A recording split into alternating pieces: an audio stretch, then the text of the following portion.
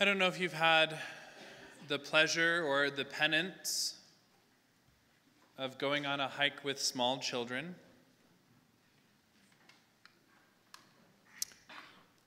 But it is an engagement that requires a lot of will. Going up the mountain, leaving the comfort of the refrigerator and air conditioning and video games, some children being pried from the home, eventually get to the point where they like it, or they just never stop complaining. And you, the parent, have to negotiate with the will of your child to say, if I carry Junior now, do I have to carry him for the next 2.5 miles? Or can we do the next quarter mile, and then what can we do thereafter? The church recognizes that children reach the age of reason by age 7. In some, it crops up earlier. But this is the ability to choose to disobey, or to choose to make a big deal about something, or to choose not to sacrifice. Now, an unintentional form of raising kids can remove the fine-tuning of how that works in the life of the child, and the reverse is also the case. That with intentional parenting and the ability to see consequences, a child can look at how his or her will impacts the life of others. This is the beauty of and the challenge of what it is to be a parent. To help your children engage their own will, not to do it for them. To enliven them to rise to the level of the challenge that's before them, so that one day when they go to the altar and they say yes and they mean yes, they have the capacity to live the yes that they said and meant. What we have in today's readings is actually a beautiful display of human will. And just like some children learn that if they make a big deal about something, they can throw the circumstances in their own power. They can manipulate things to get what they want. Some children, at the age of 35, never grow out of that skill. And so you have adults who learn that if they make a big deal about something, they can have it their way, Burger King style. The opening reading says, as the number of disciples continued to grow, the Hellenists complained against the Hebrews because their widows were being neglected in the daily distribution. This is a moment in the early church, right? Jesus ascends to the Father. Then 10 days later, the Holy Spirit, the Paraclete, descends, granting wisdom to the 11, no longer the 12, apostles, who are at this point bishops in the church. The Holy Spirit impels them to go forward. 3,000 are added to the church that day. You want to talk about a startup company? Try going from 11 to 3,000. And so organization is needed in some way, so that when Peter goes that way, when John goes that way, when Thomas goes that way, when Jude goes that way, how do they maintain that which Jesus gave them? How are they faithful to what the Lord asked them to do? And so they stay unified in prayer. You have the Hellenists complaining that their own widows are being neglected. So way before Social Security, families used to have to take care of their own elderly. And so there were ways of neglecting the elderly such that the Christians said, we will do this ourselves. And so at the early church masses, they would take a collection, not just of money, but of food, of eggs, of straw, of whatever could be used for the community. It was redistributed in such a way that all had what they needed. What a beautiful way of living the church. The apostles had too much to do. Good thing we fixed that problem in the life of the church today. They invented the diaconate to solve this. So you have bishops and you have deacons at this point.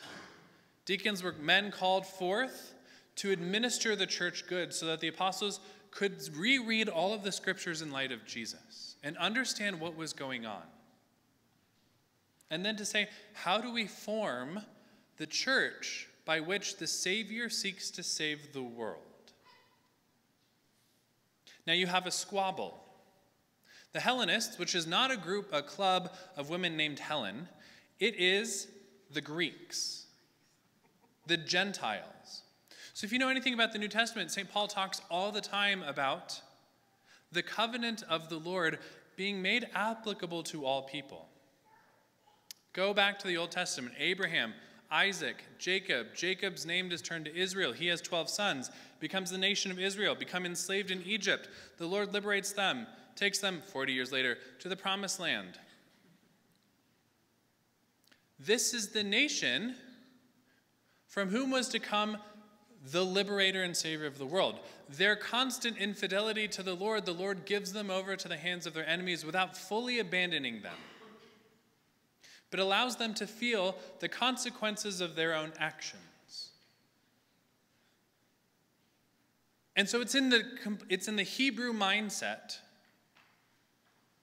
that the worldwide blessing is to come from the Jews. Jesus comes along from the Jews, he who himself is the worldwide blessing, and then cracks it open for the entirety of the world. And so the Gentiles, basically literally everyone who's not Jewish, that the saving power of God is meant for them as well. This is a change in the Hebrew mindset. And so, of course, there would be squabbles. Of course, there would be people that say, do we have to include them as well? They smell funny. They eat weird things. They don't speak our language. They don't do what we do. They don't even know what Shabbat is, the Sabbath of the Hebrew religion. And you had some people who rose to the occasion of including those who were outside the circle to begin with, and others who chose to make a big deal about it. And so the apostles, gathering together in prayer, formed the diaconate so that all might be taken care of.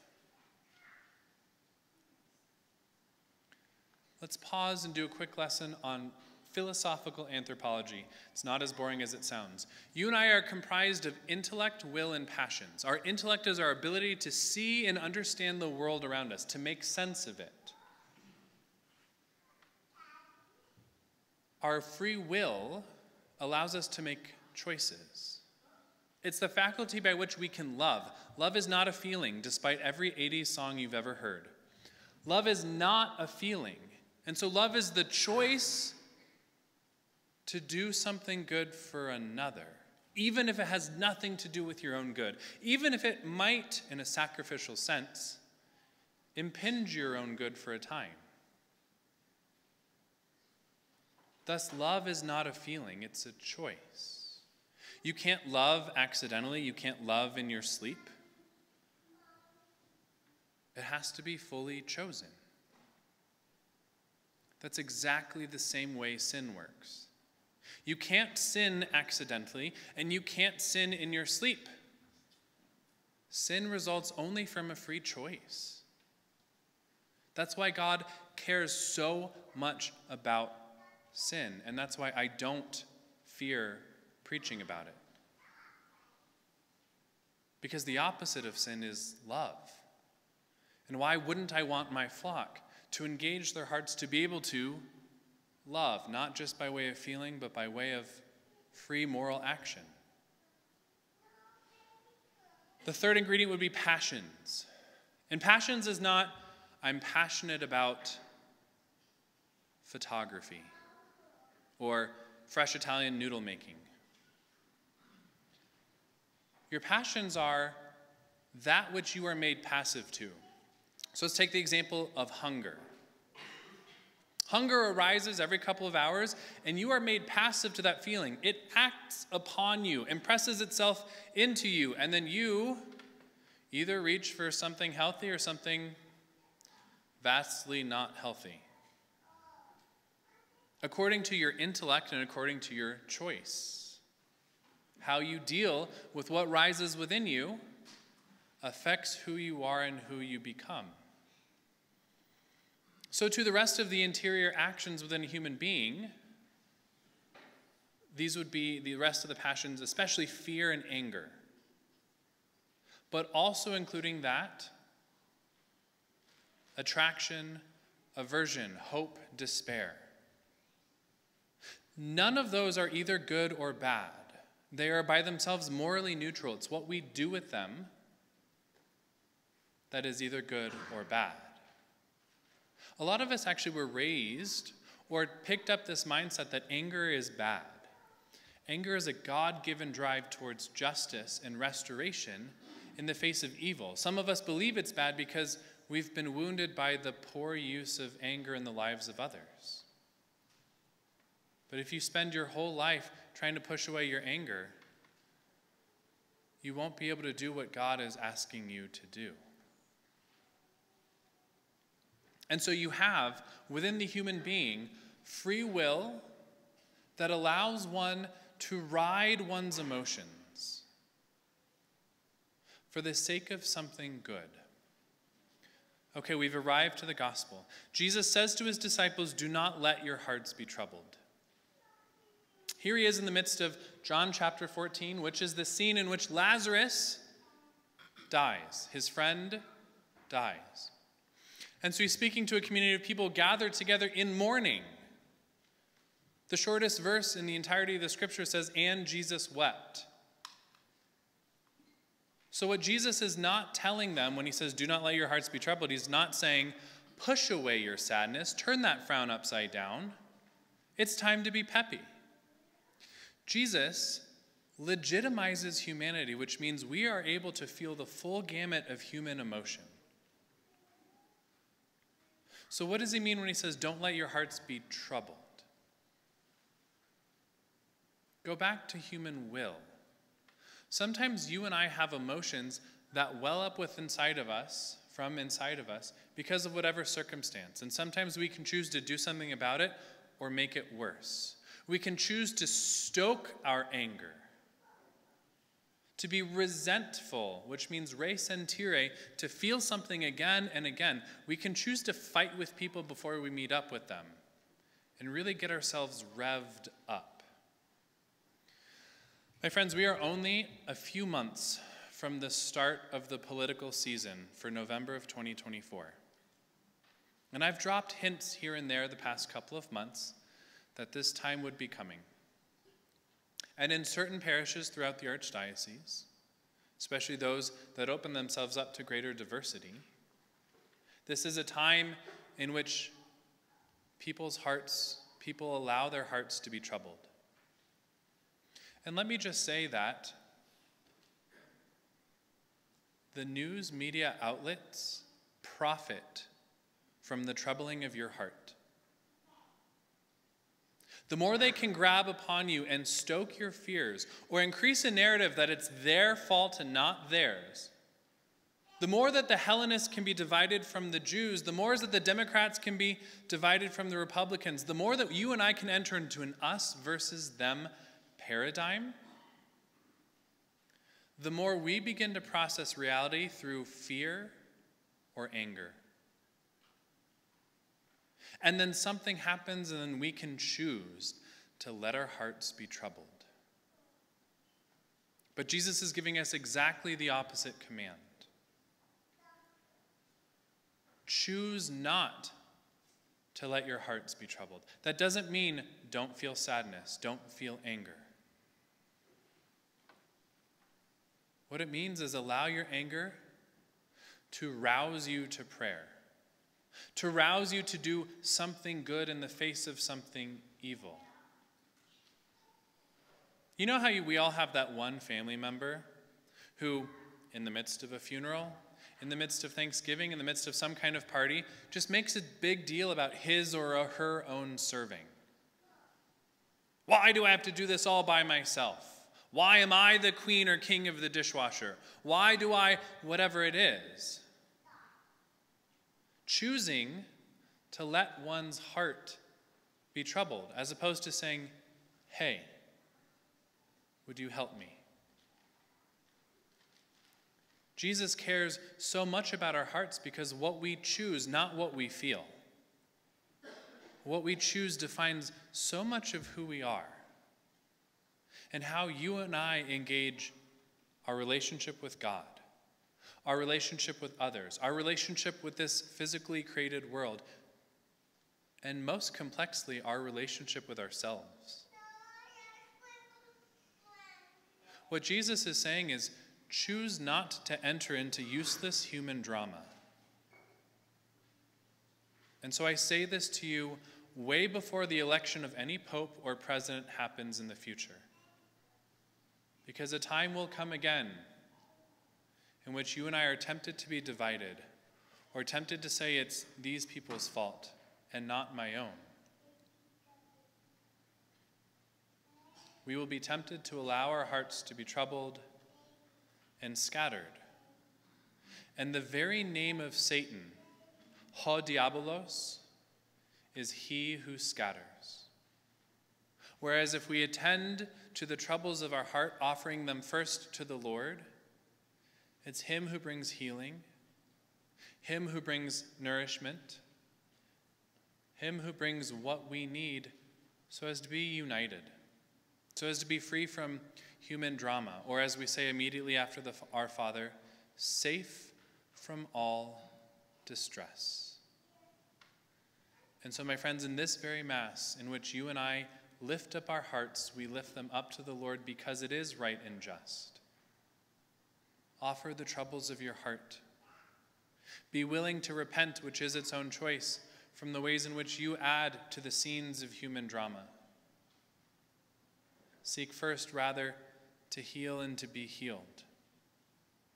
And then the Lord will work powerfully through you in the pockets of humanity in which you find yourselves.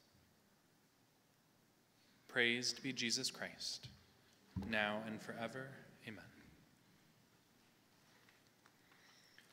Let us stand and profess our faith. I believe in one God, the Father, the Almighty.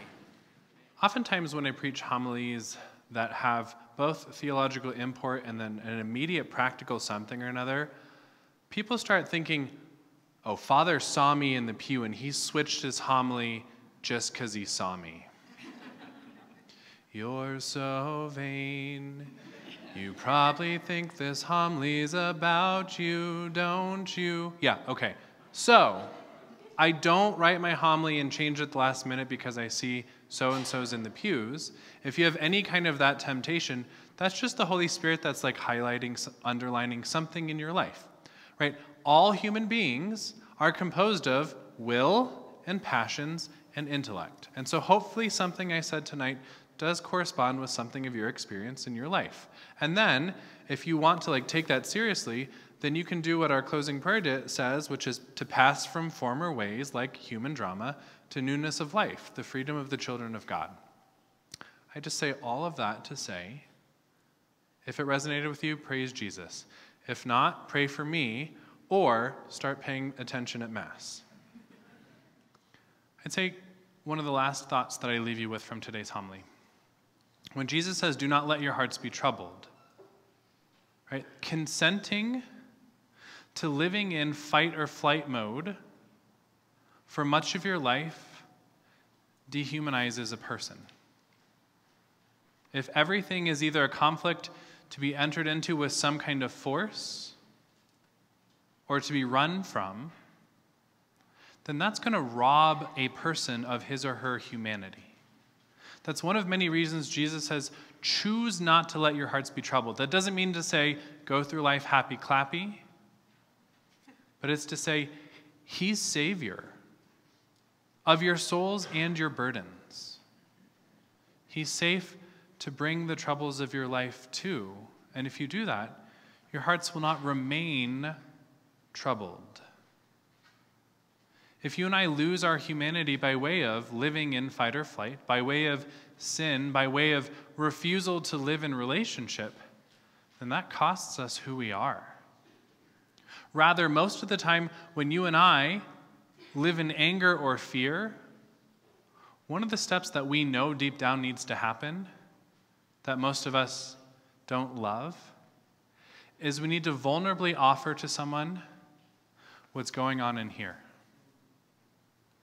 Your marriage should be the safest place for your heart to reside, other than the confessional, this side of heaven. If it's not, then you need help in your marriage, even if you're 80 years old. And I'm doing marriage prep for an 80-year-old couple. They're awesome. If your marriage is not the safest place for your heart to reside this side of heaven, then you need help. Not just sacramental grace, but you might need to talk it out. That's what Father Micah and I are here for. And or if you don't like going to people who are younger than you, we have relationships with other priests, therapists, things of that nature.